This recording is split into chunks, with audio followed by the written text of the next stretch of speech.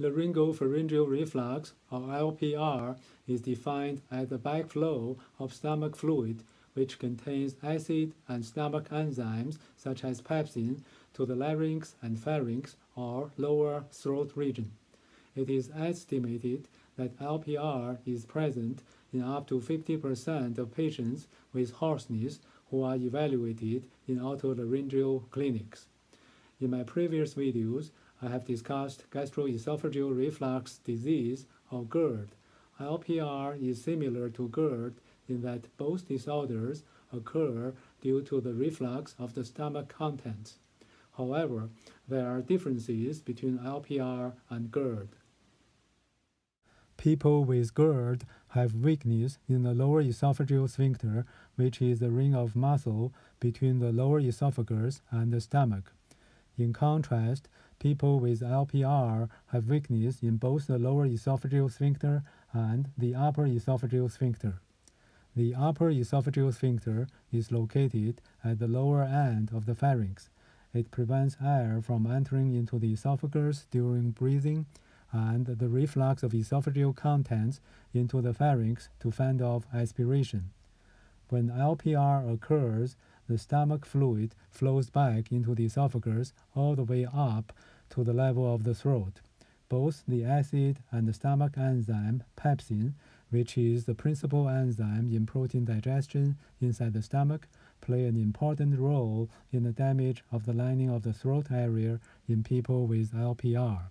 In contrast, GERD is mostly caused by acid damage to the lining of the esophagus.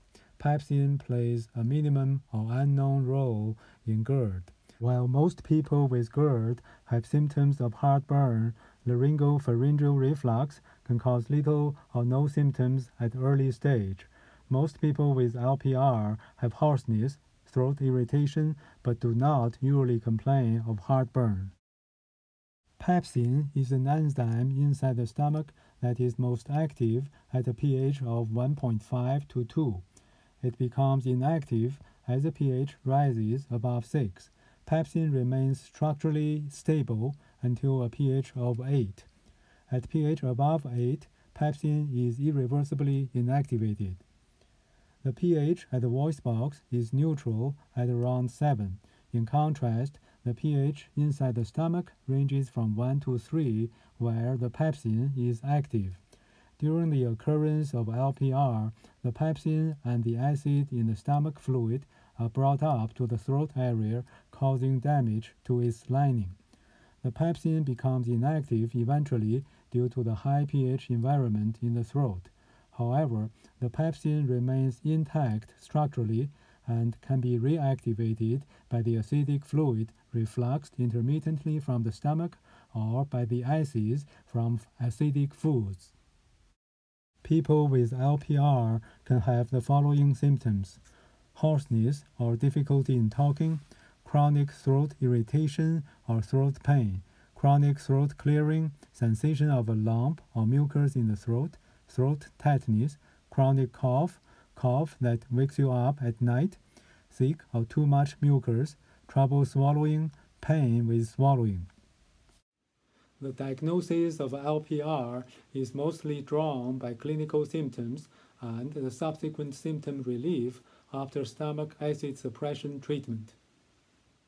If the diagnosis is in doubt, or if there are concerns of other serious medical conditions, laryngoscopy, which uses the scope to look inside the lower throat area, a barium swallowing study, and an esophageal pH test can help elucidate the diagnosis.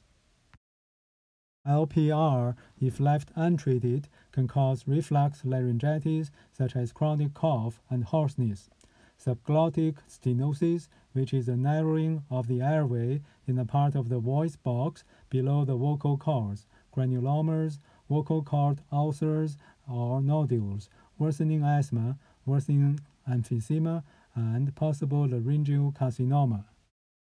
People with LPR should avoid caffeine, alcohol, chocolates, fatty foods, and peppermints, all of which can weaken the lower esophageal sphincter.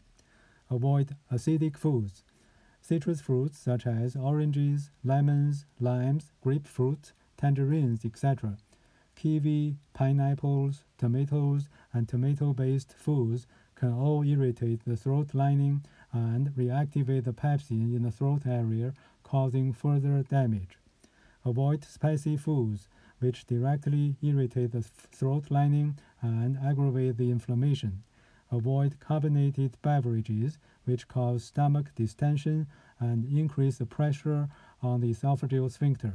The increase of pressure inside the stomach can trigger reflux and push the acidic fluid into the throat. Behavior changes are also important in LPR relief. Regular exercise to maintain a healthy weight. Quit smoking. Nicotine can relax the lower esophageal sphincter. Elevate the height of your bed by 4 to 6 inches with a lift or a wedge pillow. Sleep on the left side, which can greatly reduce reflux. In addition, avoid becoming overly stressed. Tight clothing around the waist should be avoided. Do not increase the pressure within the abdomen for at least 2 hours after eating. For example, avoid bending over, exercising, or singing, as these activities can force stomach fluid into the throat. Do not over-distend the stomach by overeating. Eat smaller meals throughout the day instead. Do not lie down within 3 hours after eating a meal. The recommended initial medication treatment is a maximum dose of proton pump inhibitors such as omeprazole, pantoprazole, lansoprazole, etc. The medications should be taken half an hour before meals twice daily for a period of 8 to 12 weeks. Some people may need a longer period of treatment. If there is a symptom improvement, the twice daily dose can be decreased to once daily, followed by dosage reduction as tolerated. Patients with uncontrolled symptoms of LPR may be candidates for laparoscopic anti-reflux surgery. Many people have to take proton pump inhibitors for many years to control the symptoms of LPR. Long-term use of proton pump inhibitors can cause many side effects. From my personal experience of acid reflux, I figured out that strict lifestyle change, together with the use of antacids with a histamine 2 blocker such as Pepsin, can keep the LPR symptoms under control without the need to take a proton pump inhibitor.